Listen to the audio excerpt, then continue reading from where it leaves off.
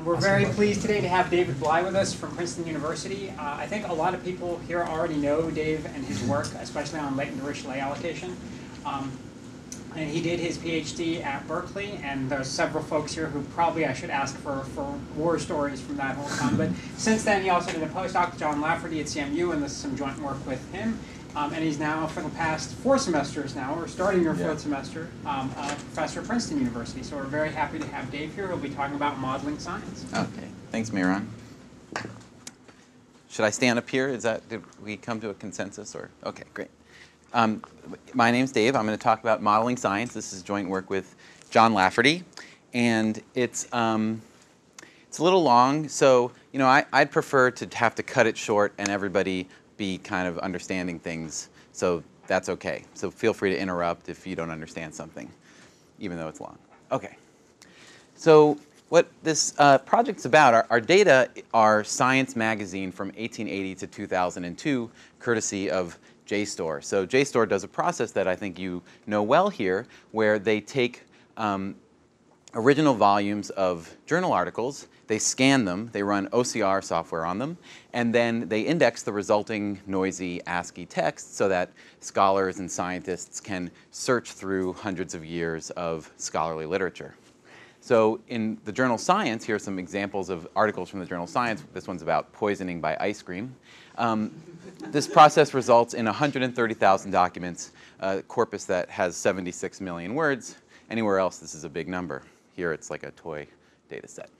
So the idea is that we want to take this collection and discover the hidden thematic structure that lives inside it with, I'm sorry, it's awkward,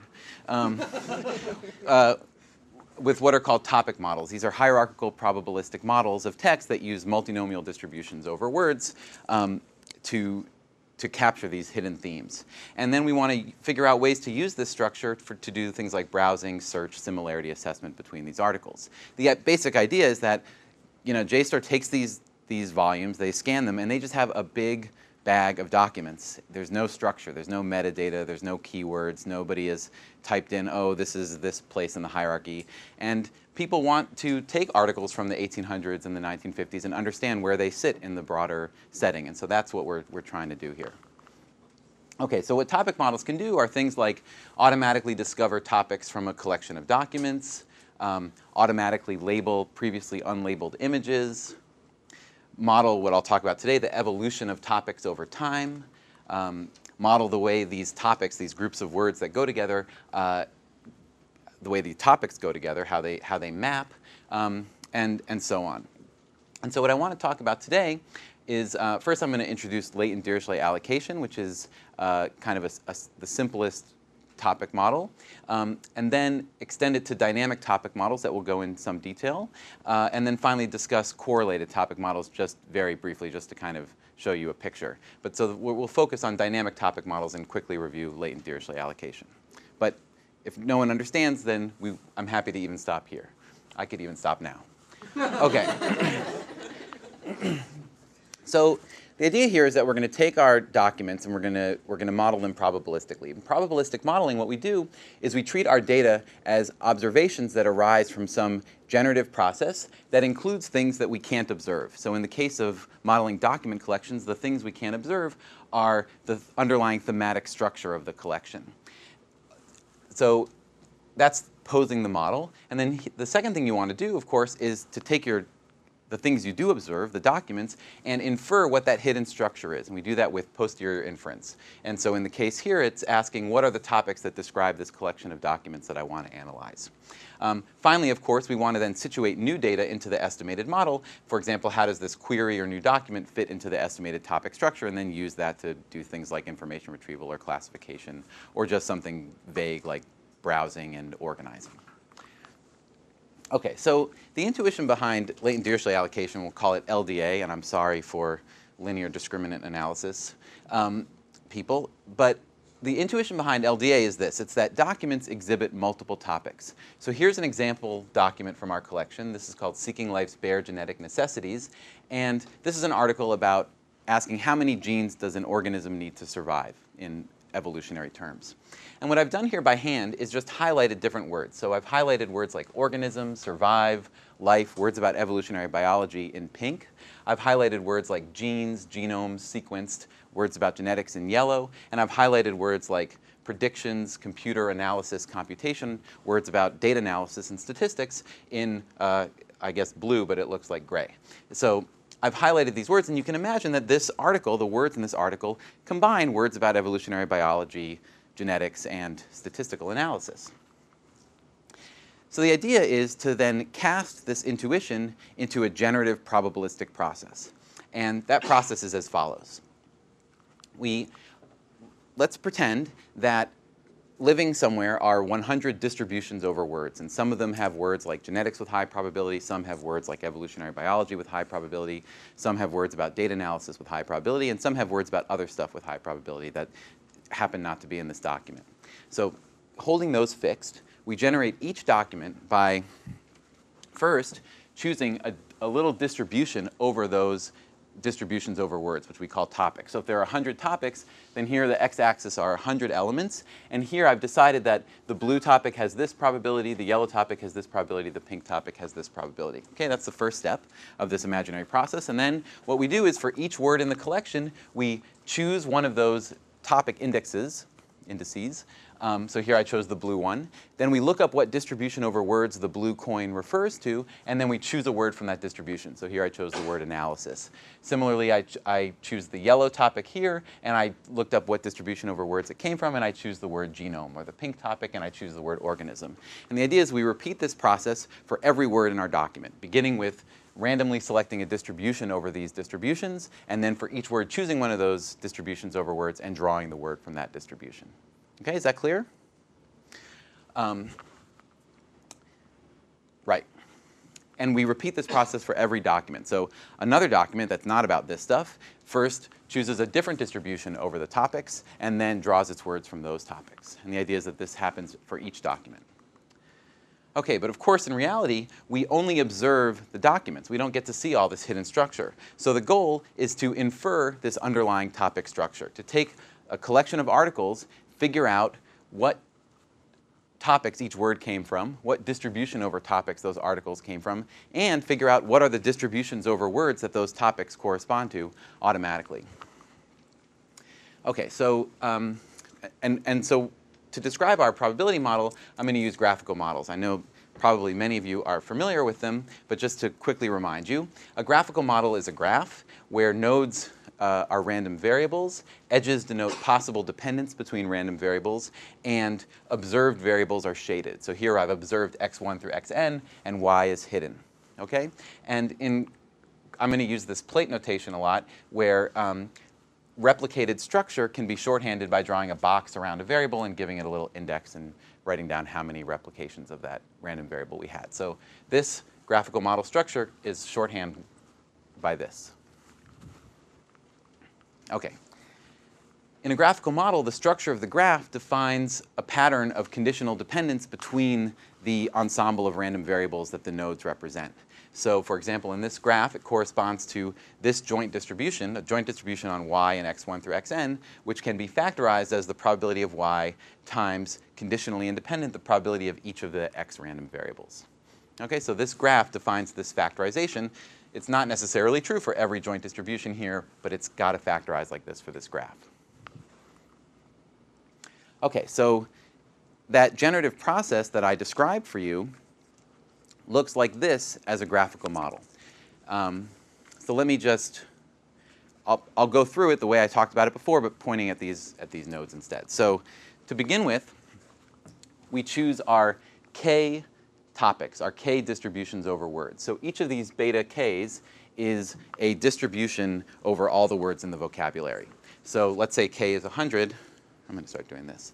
Let's say k is 100. Some of these betas are going to have genes words with high probability. Some are going to have data words with high probability, and so on. So we begin our process by choosing all those from a distribution over them, which is a Dirichlet. Then, for each document, that's this D plate here, we first choose our distribution over those topics. So if there's 100 topics, then theta is that little cartoon histogram that I had on the right side of the document. Theta is the yellow topic with some probability, the blue topic with some probability, the pink topic with some probability. And that gets chosen randomly from a distribution over distributions, which is the Dirichlet. That's why we have Dirichlet. Okay, so that's how we start. Then, for each word, that's this N plate within the D plate, because we have D documents, and each document, say, has N words. I know in reality documents have different numbers of words, but just let's assume that they don't right now. For each word, we first choose a topic indicator, Z, from our distribution over topic. So this is like choosing the yellow coin. Okay, that's just an indicator of which topic I'm going to choose the word from. So say that's topic number 35. Then, to choose the word, I look up the 35th topic, the 35th distribution over words, and I draw the word from that topic.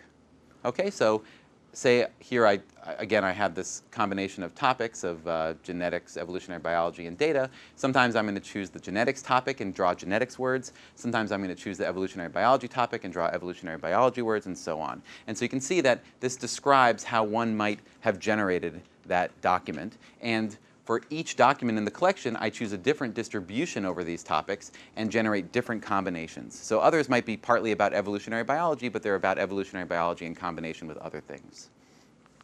Okay, any questions about this generative process? Yeah? It all looks very natural except for the Dirichlet part.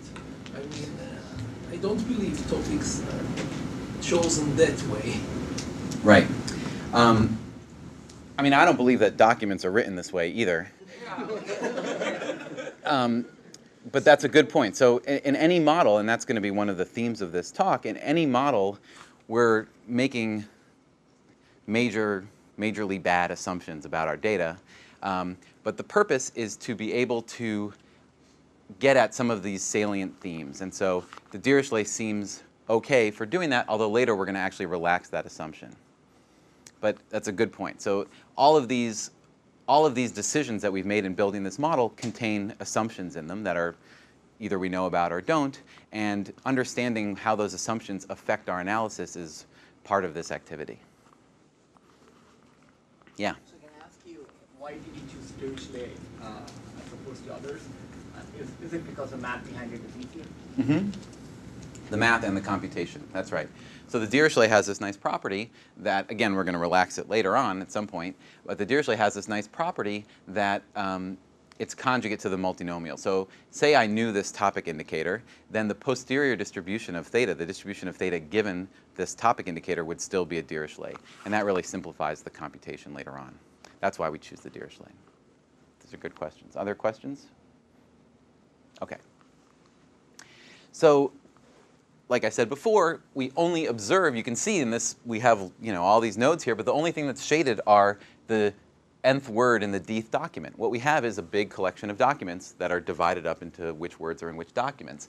And so our goal is to infer all this other structure around it, essentially reverse that generative process. For each document, we want to look at what the per word topic assignment is. We want to look at the per document topic proportions, and what we're very interested in is looking at what are these distributions over words that generated this. You can think of this as like we're reducing the dimension of this document collection, which has dimension number of words, into a collection of distributions of into k-dimensional vectors.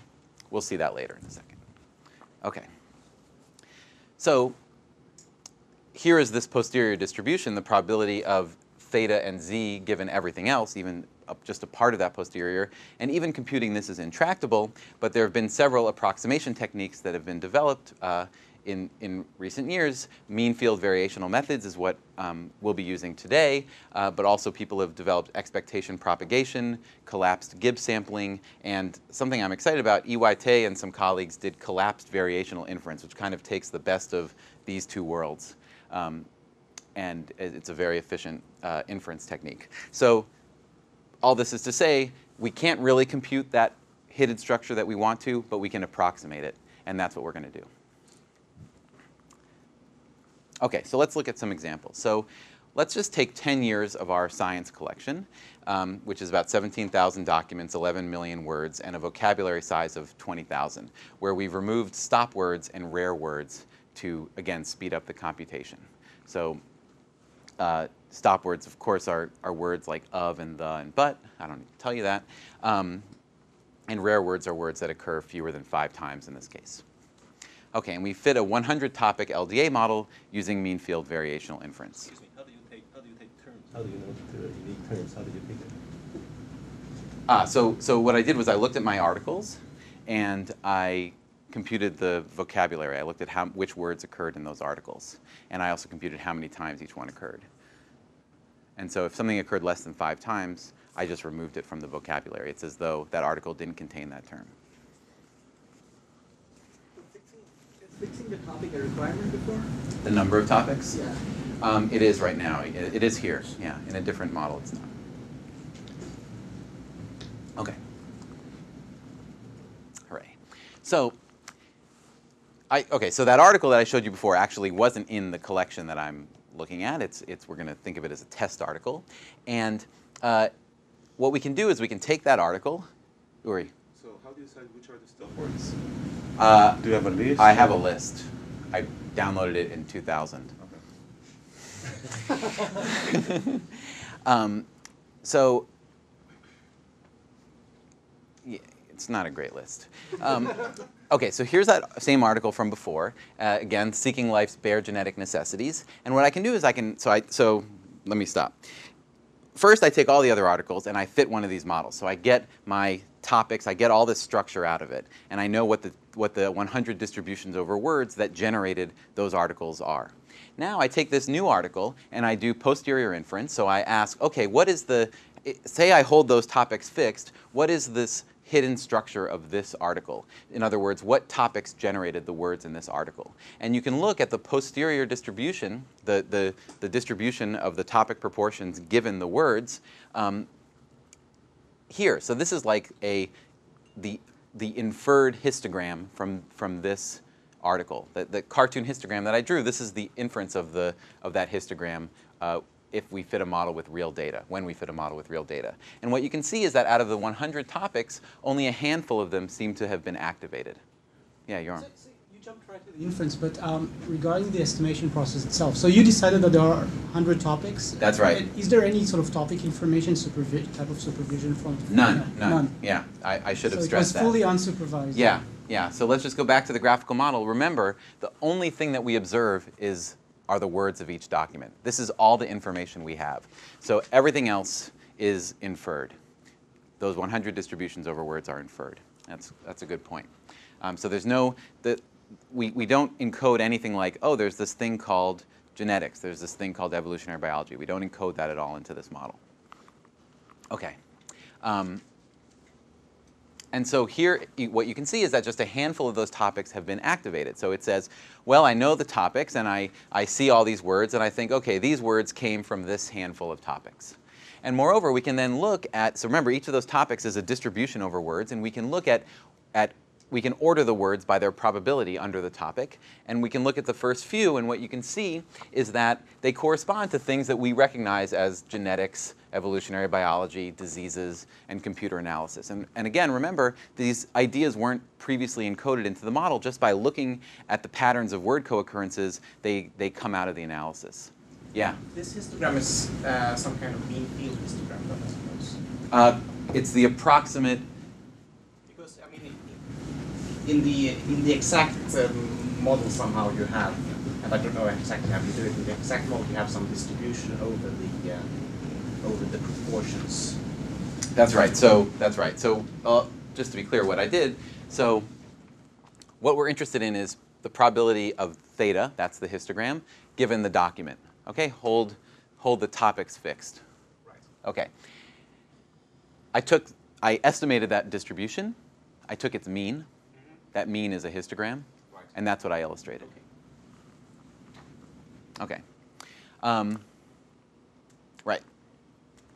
So that was the quick review of LDA. We can kind of take all these documents, we can analyze them, we can learn these distributions over words that seem to correspond to topics. So this is a powerful model for, one, visualizing this hidden thematic structure in a large corpus, although I want to be cautious. You don't want to overinterpret these things and say, oh, well, you don't want to make decisions about whether or not you should approve a drug based on these kinds of inferences. But for visualizing some kind of structure that might be useful to somebody trying to sort through these documents, LDA is useful, and for generalizing new data to fit into that structure.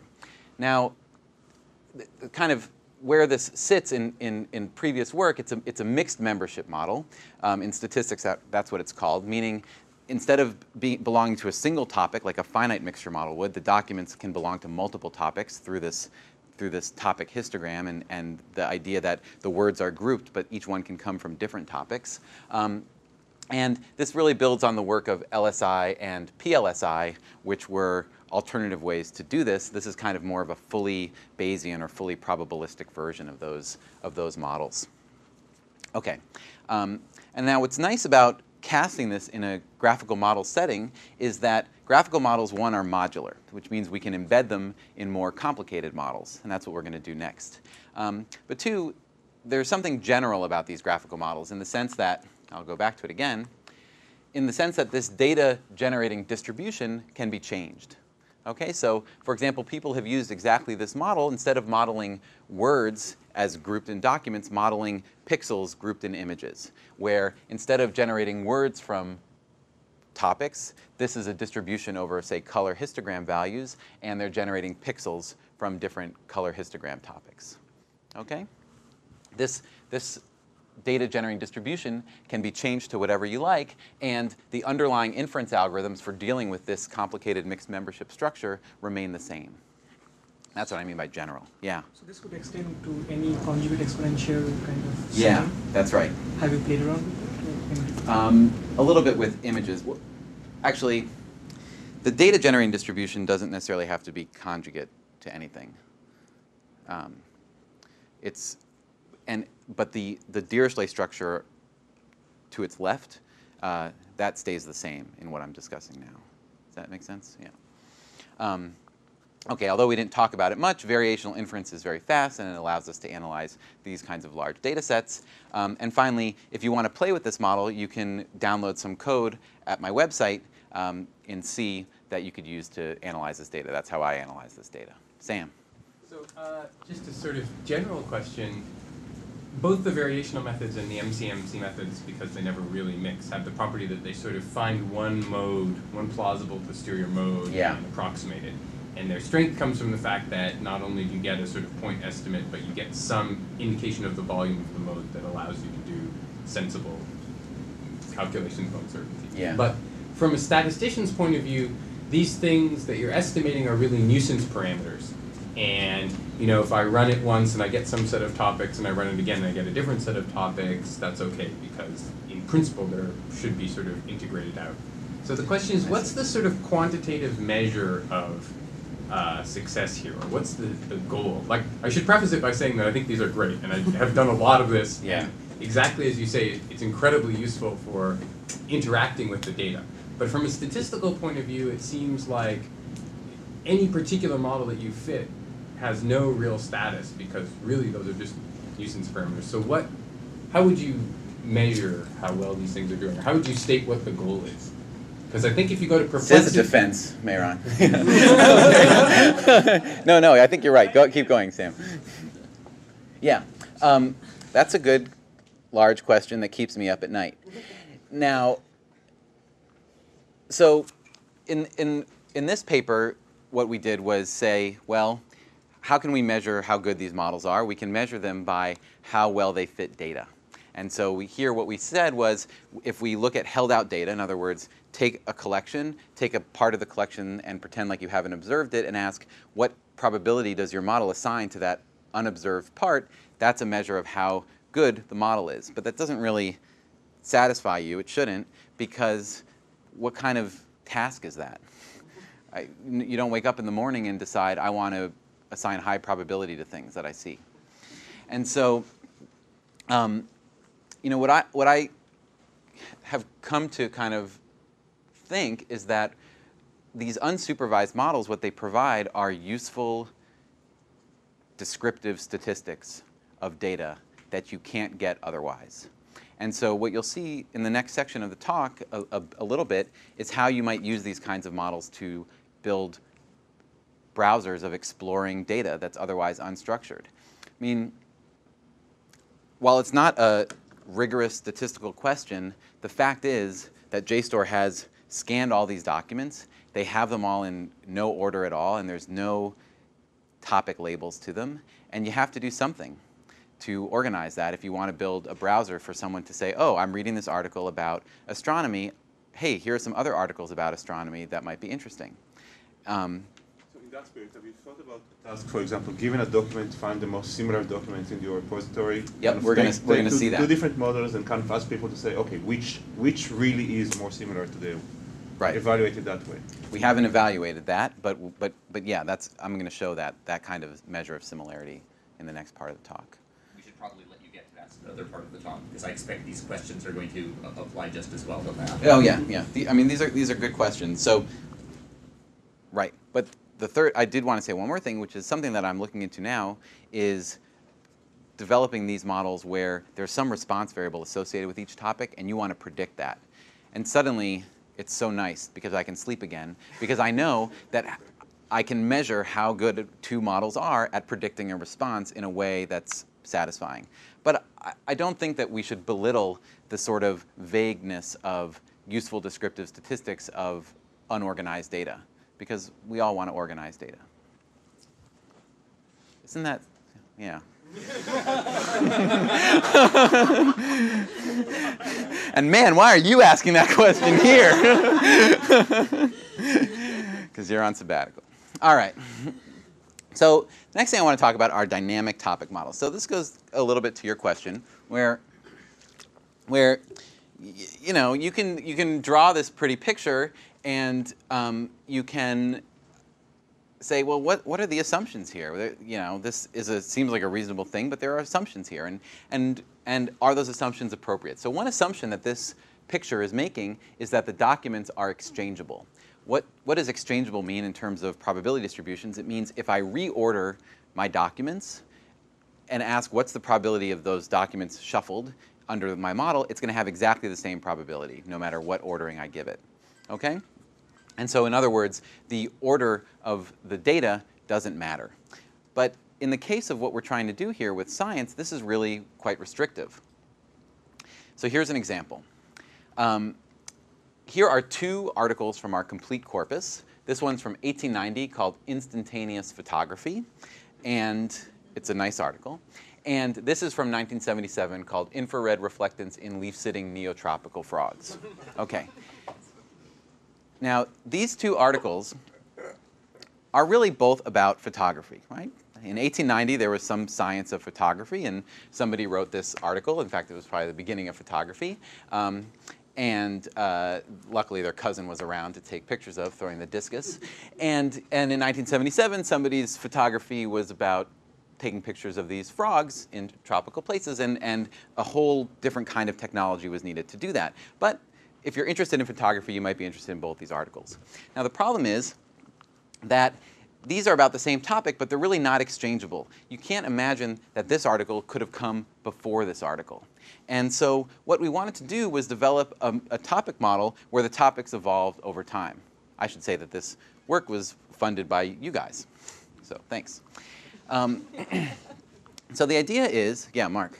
Is the idea that the vocabulary of a particular topic is going to change over time? Exactly, okay. Exactly. So if I want to talk about photography and I'm a guy in 1890, I'm going to use a whole different set of words than you in the year 1977 are talking about photography. Okay, so the idea is pretty simple. We're going to divide the corpus into sequential slices by year. So we're going to say, okay, you know, all the articles in 1890, slice. 1891, slice. 1892, slice, and so on. And we're going to assume that each slice's documents are exchangeable. So I don't care if something was written in September of 1890 versus January of 1890, but I do care if it was written in 1890 versus 1960. And then we're going to allow these topic distributions over words to evolve from slice to slice. Okay, so as a graphical model, you're now experts. This is what it looks like. Okay, so let me kind of unpack this for you a little bit. If you turn your head this way, you recognize each slice is the same LDA model that we just described, where each document comes from a distribution over topics, choose a topic, choose a word, and so on. Okay, and here are the K topics for that slice. So this is 1890. Now, in 1891, what happens is the topics march forward 1 year, and they change a little bit. And now here is the LDA model in 1891, and in 1892, and all the way up to 2002. This model assumes that the population of topics is identical. You can't have a new topic springing into existence halfway through. It models that by simply not using it until a certain time, but yes, it does make that assumption. So that topic has zero probability up until the first atomic bomb, and then. Yeah, but that's actually a limitation of this model. But it can't be what Pablo just said, because the alphas aren't. Their alphas are constant over time. But in the posterior, it just simply won't use a topic if it's got enough momentum later on that it can. But as a generative model, it doesn't know about the idea of topics appearing in display. Correct. It just knows how to hijack a topic. Yes, exactly. So right, and that is a limitation with this model. You think that there are 100 topics that somehow lasers existed in 1890, but they just didn't. Nobody just started talking about them until 1950. Yeah. That's not as bad a failure as one topic actually mutating into another topic over time, and it seems like that's also possible here. Right. That can theoretically happen here, although we didn't see it.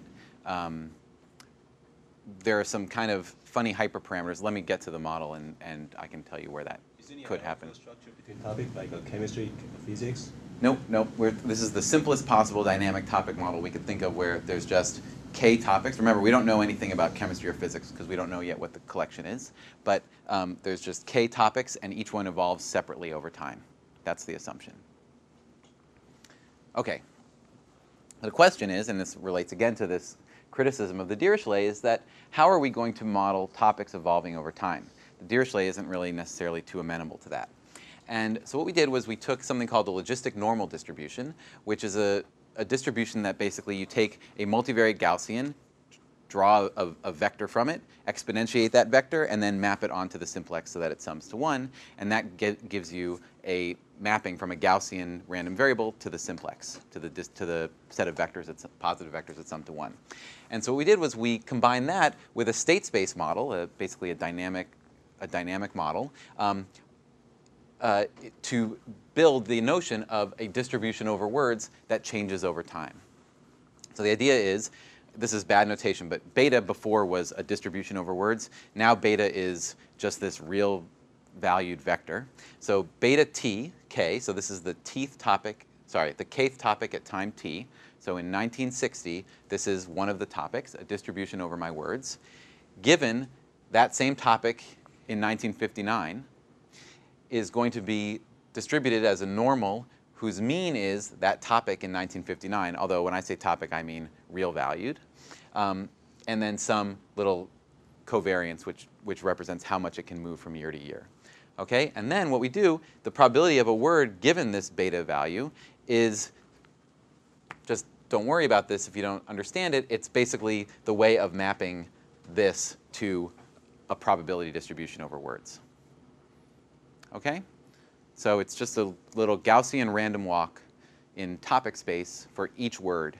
So if I have 20,000 words in a topic, then I have 20,000 little chains marching forward in time, and words like, I don't know, old-fashioned words for camera lose steam, and words that are, as new words for camera appear, it gains steam. And we have this process for each topic. Okay, we draw it as a graphical model like this, where you see that the topic at each time, oh, look at that, I reversed the indices, depends on the one previous. It's clear? Yeah. So where does sigma come from? We could estimate sigma, but we just set it to something small. And this answers your question. Well, not really, but this is the hyperparameter I'm talking about. If sigma is too large, then the model will be able to explain new topics by just saying, oh yeah, I know it was these words, but then they all changed because it's so varied, and now it's these words. And so if sigma was too large, then the model would be able to do that. But if you just set sigma to be pretty small or put a prior on sigma that makes it want to be small, then you don't have that problem. But if you make it too small, then you'll actually be able to model the variation over time. So it seems like it might be tricky to set. It's sensitive. If you make it too small, let me show you what happens. And I'll answer that question later on, Mark. Punk. Okay. So our goal, as usual, is to compute the posterior distribution. All we observe, hiding that, are these words. And we want to compute all of the hidden structure. But now that hidden structure is even more than before. It's everything. Over all the years, it's all the topics. And for each year, it's all of this hidden structure for each document. OK. And again, exact inference is impossible. If you don't believe me, just think that at each time slice we have an LDA model for which exact inference is impossible. And moreover, actually in this case, whereas things like Gibbs sampling are practical for LDA, Gibbs sampling is not practical, one, because of how much data we have, and two, because we've lost this conjugacy property that made the math easy. And Gibbs sampling really relies on that to be efficient. So you'd have to do some kind of Metropolis Hastings thing, and that involves tuning a whole bunch of other stuff. So here we did variational inference again to fit for all of these articles this entire time series of topics. And I can go into that in more detail. Oh, I'll go into a little detail now, but really more details at the end if you want it. So let me just talk a little bit about what variational inference is quickly so you know and might want to learn about it. OK, so forgetting everything, what we're after is a distribution of these hidden variables given our observations. And what things like Gibbs sampling and MCMC that we've mentioned a few times today do are define Markov chains on those hidden variables such that the limiting distribution of those chains is the distribution we care about. And then you approximate the distribution you care about by looking at empirical distribution of samples from that chain. The problem is you don't really know when it got to its limiting distribution, so you just guess or use some heuristics. Variational methods is an alternative approach to approximating that distribution. And the idea is you define another family of distributions, Q, on the same space of the distribution you care about. Here it's the latent thematic structure. Then you find the member of that family of distributions that's closest in KL divergence to the true posterior. So here P is the true posterior that we care about, and Q is this family of distributions that we can search over to find the member that's closest to P.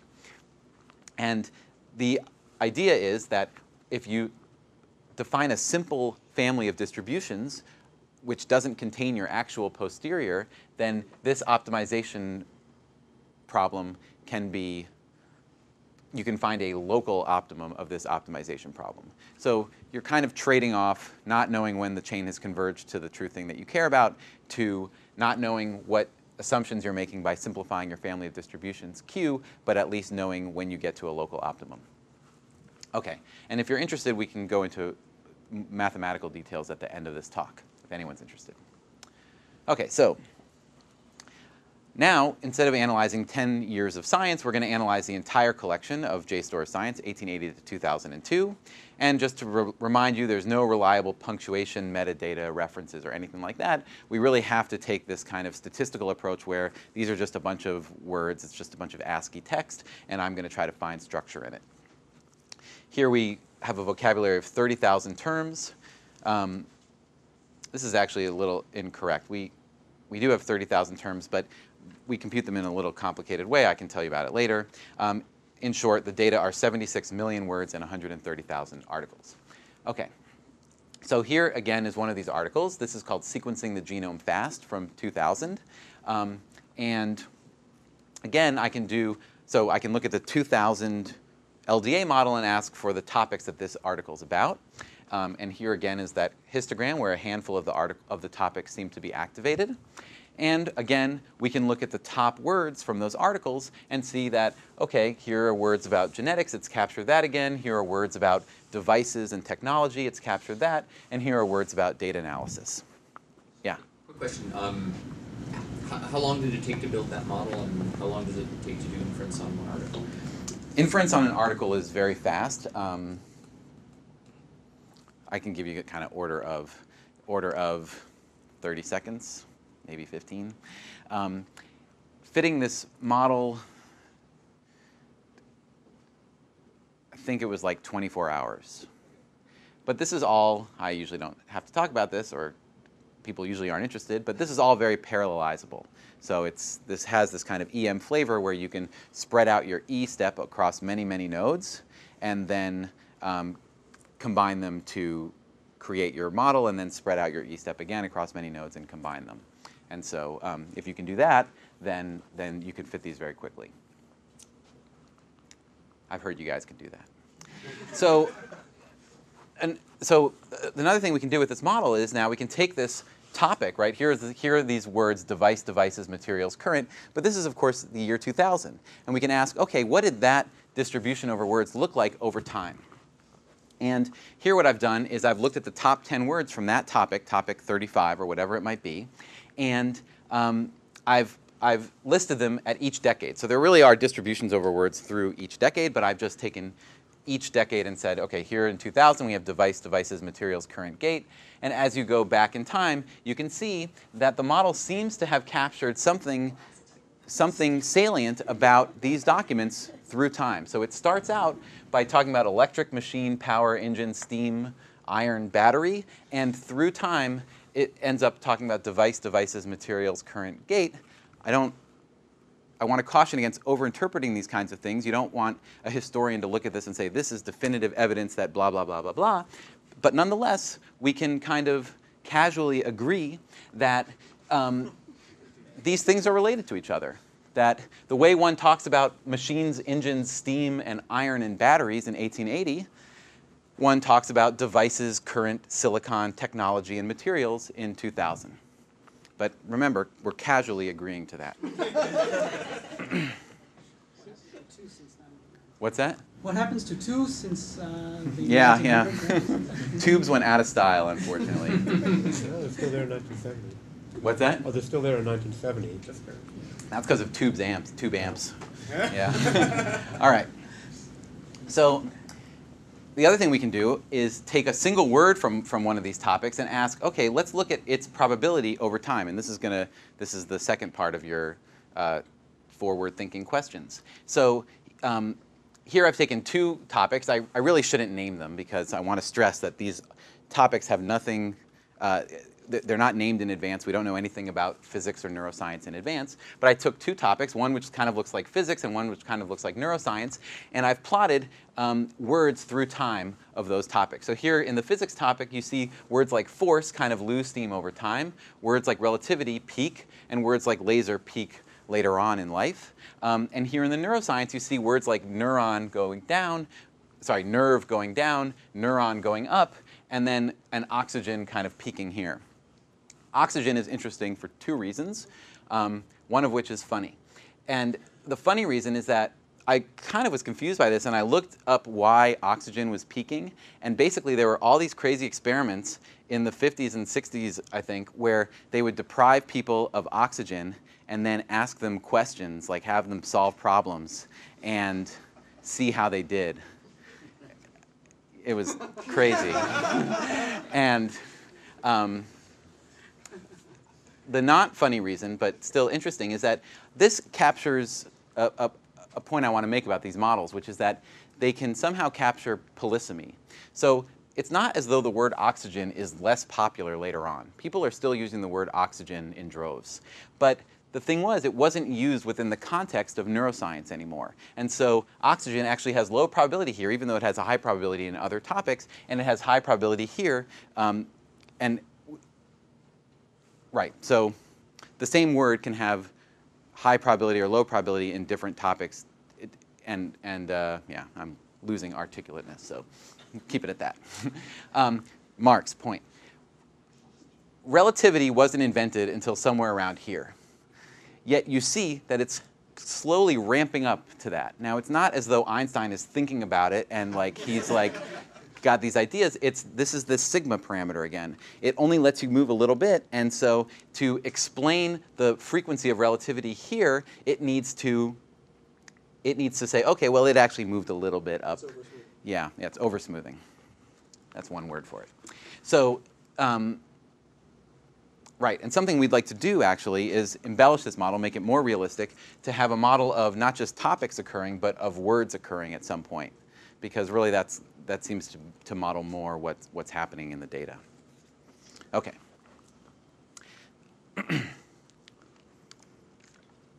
So I want to now go back to this point that this is all fun, but what's it good for? And what I said it might be good for is useful descriptive statistics of data that otherwise doesn't have any structure.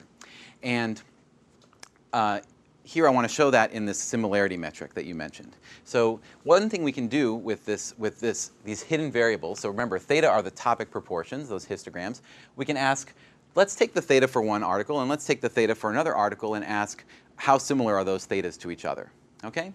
And these are each distributions over our 100 topics, and so we can use the Hellinger distance, which is a symmetric distance between distributions, as a measure of how similar two articles are. So I'm an article and you're an article, and we each have our own topics, and our similarity is defined by the similarity between our topic proportions.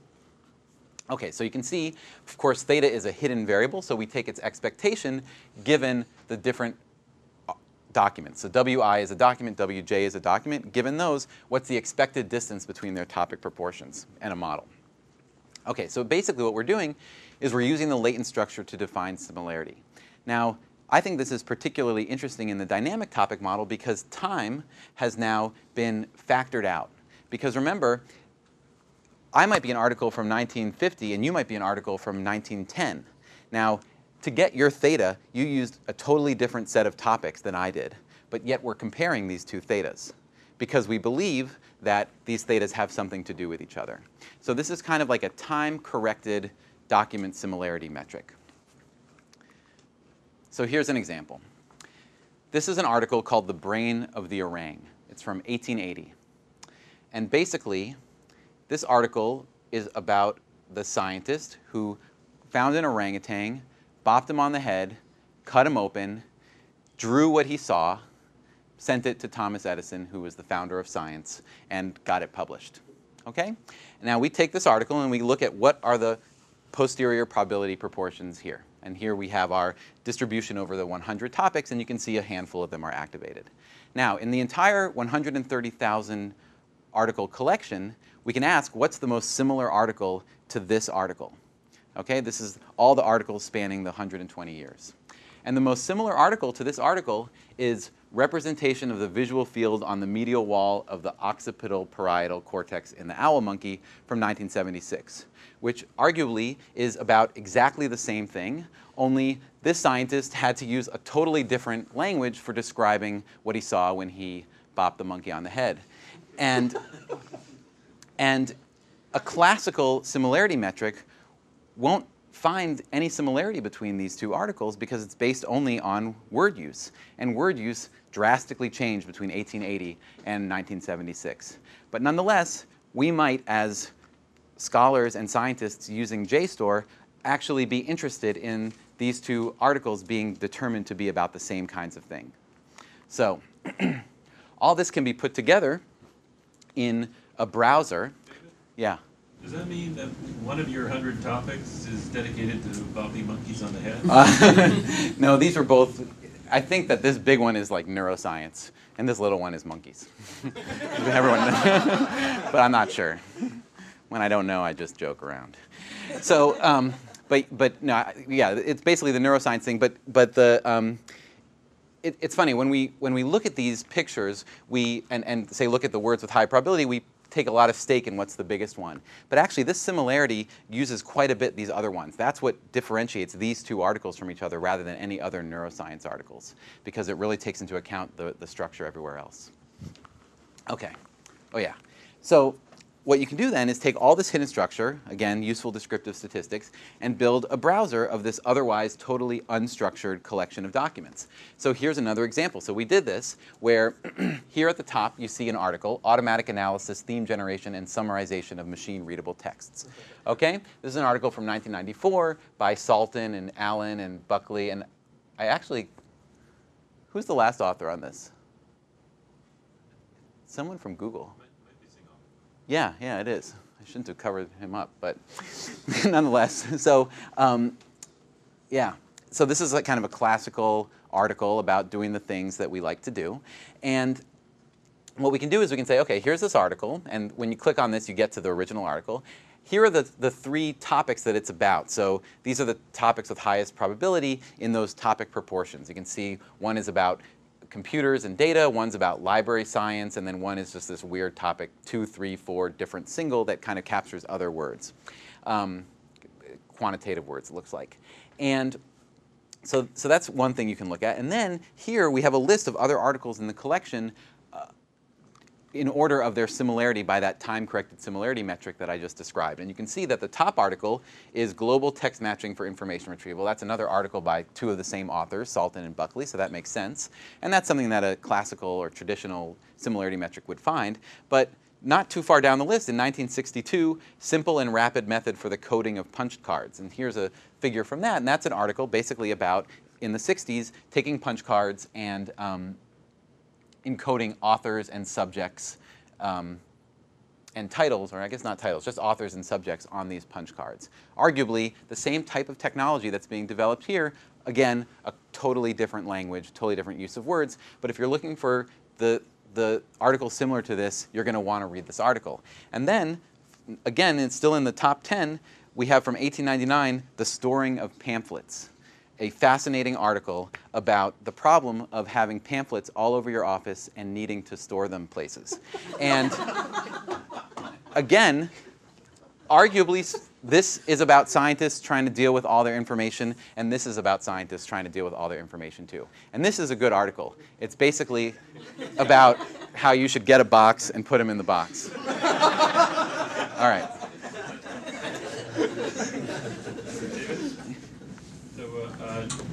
Just an aside on this, Yeah. and getting back to Yuri's question about how do you evaluate this stuff. I remember coming back from a conference and showing this paper, and I think it was the Jordan and Bly from 2003, was it?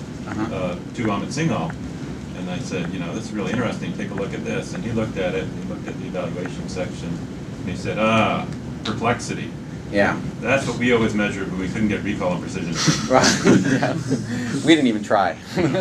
But yeah, that. Yeah, I mean, that perplexity is basically held out likelihood, although that's what I'm going to show now. But there's no labels here, so you can't do precision and recall. Well, yeah, you could invent some task. Right? You can pair a few students to kind of, you know, label something and kind of use that as your tester. Something I'm talking with some psychologists about are these user studies that you're talking about, where you could do something like, say, take a bunch of articles and divide them in half and ask someone to match the two halves and then see if you can do as well as people at matching the two halves. That might be a better measure of how useful it is. I mean, you and he are right that perplexity is not satisfying because you just might not care. If down the line something that gives us worse perplexity provides just as good a browsing experience or whatever it is we care about, then who cares about perplexity? But I don't think that you would get that. I think if we did a user study with the similarity stuff, I don't think you would get the same kind of output. But you can do a direct comparison, right? And the easiest thing to do is you have two algorithms. Each one will give you kind of most similar documents, say top 3 or 10, whatever you choose, and then kind of, you know, hide which is coming from which, and have a bunch of users say, and they should tell you this is better than this or this is worse than this. But do we really want to be in the business of inventing a problem to evaluate the solution we've already developed? I mean, I think Dave has an interesting problem and a solution.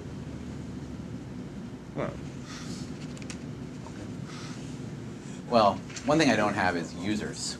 So for me, that kind of infrastructure is a bit more difficult to implement. But I do think it would be very, very interesting. So one thing, I mentioned this polysemy thing. Tom Griffiths, who's a cognitive scientist, did some work on correlating this with thesauri and people's notion of words that go together and found correlation. So that's another alternative measure of how good the model is. Ultimately, the model is good if I think JSTOR wants to use this kind of thing. How do they decide whether to use yours or somebody else's? Yeah, I guess that's really, yeah. Yeah, but at some point you want people to say, aha, we beat Bly et al. That's true, yeah. Right? And here's their model, here's our model, and look, we beat them on this metric. Yeah, I agree, yeah. besides just, feeding people, which has a little moral issue to it, is that Sam was kind of talking about, which is if you think of the model as nuisance parameters or something that is really has deep structure, right? And so there's this issue of stability, that if you were to run the model multiple times on different samples of the data, to what extent are you generating the same topics? Yes. Right? And have you guys looked at anything like that? No. I just had a conversation with someone about this like 2 weeks ago, and I think that's a great idea, to understand the correlation between the topics found by different subsets of the data as a measure of how good it is, because somehow if you are doing these kinds of descriptive statistics, then what you want is exactly what you said. You want stability. You want to know that if I didn't happen to see these articles, I would have gotten the same results. Yeah, and that's exactly right. All your data are about science, right? These data are all from the journal Science. So let's say I have an article about baseball, not science at all. Yeah. Can you ever identify the outlier? Is an outlier a non-science article? The models I'm presenting now can't really do that, but there are this other class of models called non-parametric Bayesian models that have that idea built into them. That here's an article, it's about something new, and those are I've worked on those as well. Those are worth considering. So maybe you're selling yourself a little short, because you could evaluate the marginal log likelihood or approximate it for such a document to exist at such a time in the collection. Absolutely, you can find that. So you could do outlier detection. Yeah, you could kind of look at the likelihood and see, oh, that likelihood's way down there, everything else is bunched over here. Absolutely. Well, just the proportion of words that are in the vocabulary would tell you it's not mine, right? Yeah, there's always an easy hack, but no one gives no, talks and about if you actually look at words that are in the vocabulary, then who knows what's going to happen. Yeah. Document these words with any kind of side information, like the author's name is an author's name word? None. So what JSTOR does is they really just take the journals, scan them, and then plop the raw ASCII down in a file. So there's nobody has marked up authors or citations. I mean, all these things are very, nothing. All these things are very useful. They now have bibliography information. The way they did it was by farming it out to people to do by hand. So they have some bibliography information. So a lot of the salient information is in fact hidden in the source. Exactly. You want to these are all hidden as patterns in this just raw ASCII data. Do you use the position within the document or just the... No, that's something we haven't mentioned. All the words are assumed to be of equal weight. The fact that the two authors' first name and last name are next to each other is not even Right. accessible. Right. I mean, again, tricky Python coding could get more information out of this, perhaps, but the point is that you can actually get a lot out of just collections of words grouped into documents. Yeah. Okay. I'm trying to imagine what the next layer of complexity on top of this that would give it more meaning. Yeah. Well, I think looking at stability is important, and I also think that, well, at the end I'll allude to some things that I think are needed in this model. So we're running out of time.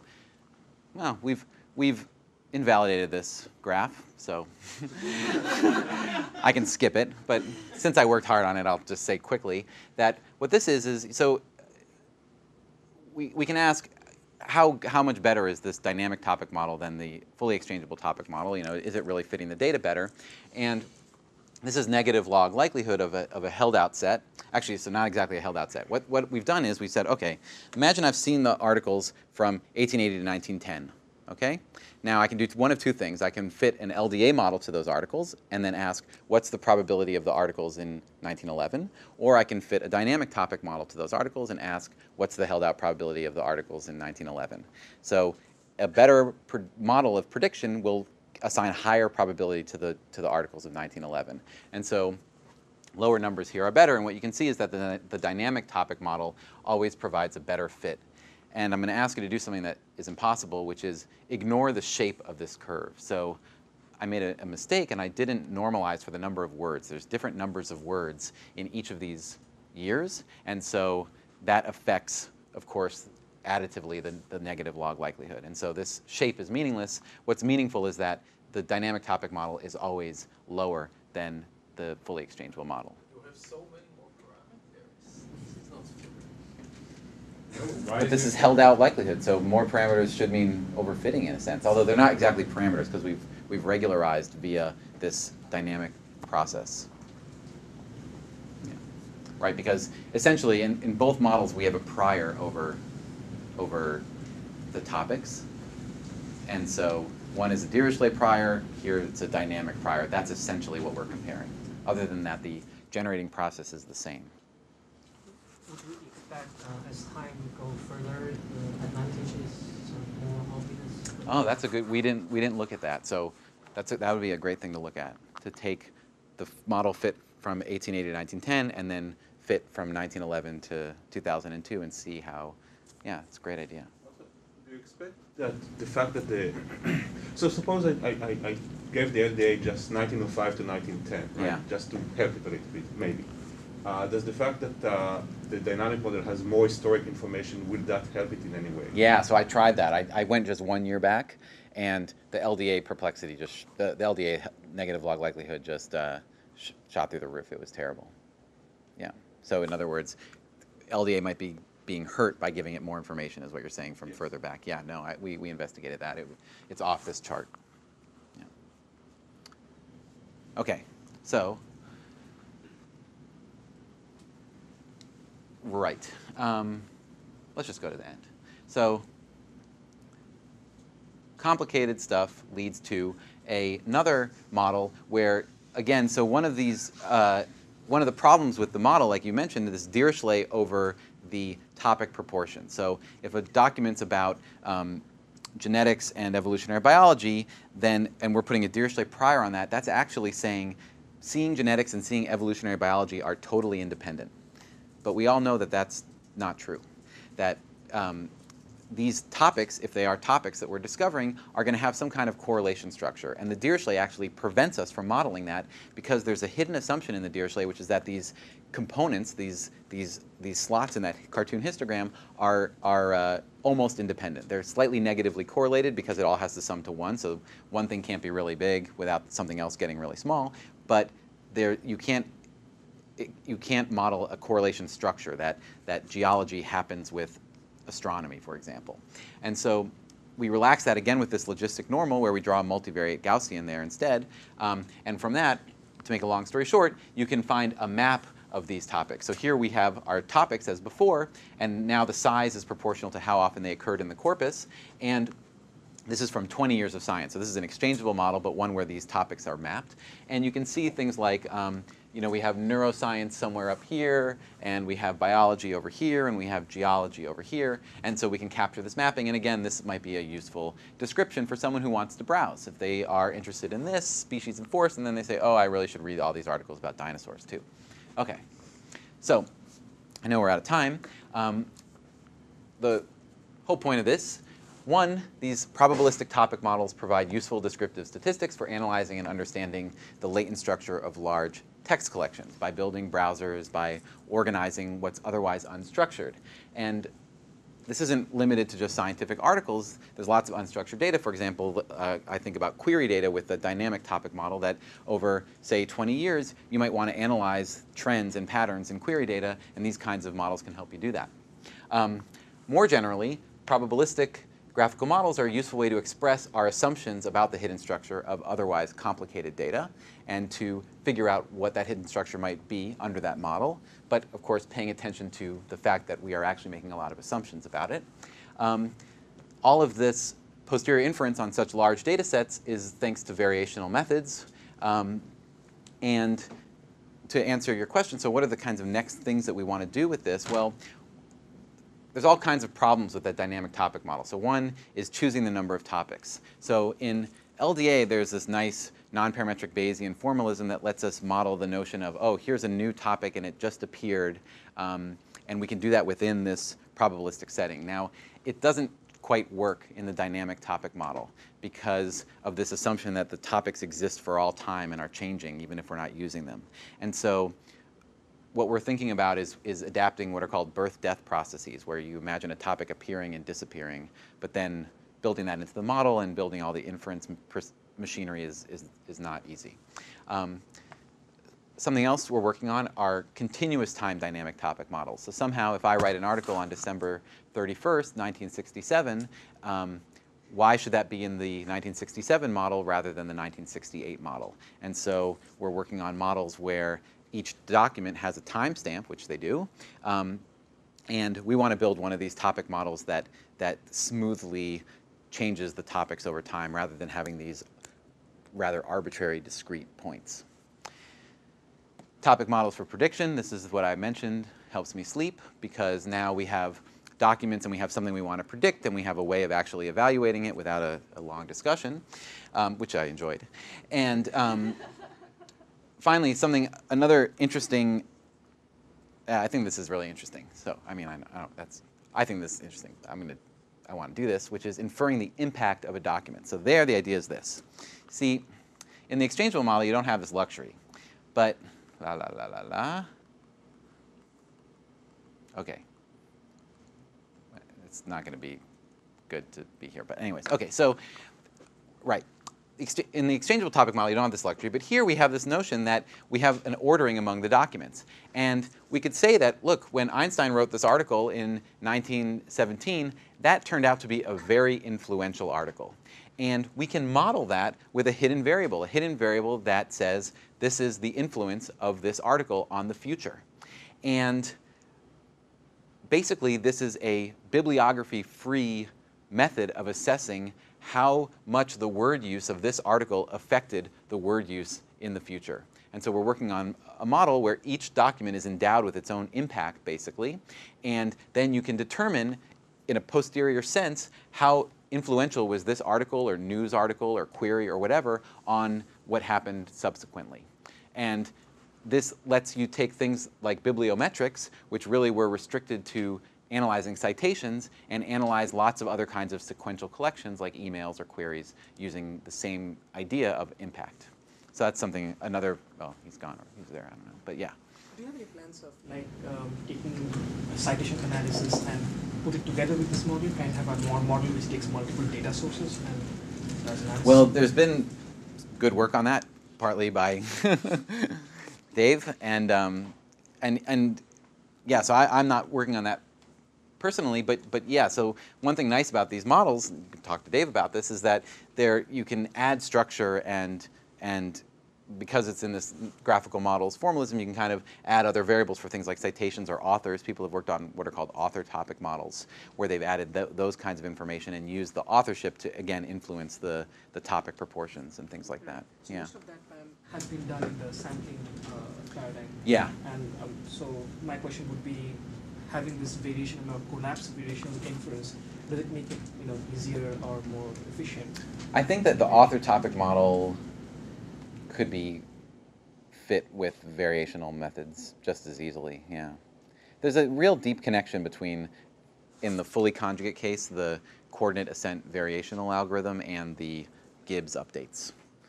I can show you them afterwards if you want. I have a slide about that. Okay. Okay. Yeah. Do you model the full correlation matrix among topics, or do you yeah, use the parameters? I didn't mention that, so that's kind of exciting. So yeah, we do, and to get a sparse one, what we use is this lasso trick by Buhlmann and Meinchausen, which is to find sparse correlation matrices via a lasso penalty. And so that's how we got this kind of nice sparse graph from our basically 100 by 100 correlation matrix. That's how we find the zeros in the inverse correlation matrix. Yeah.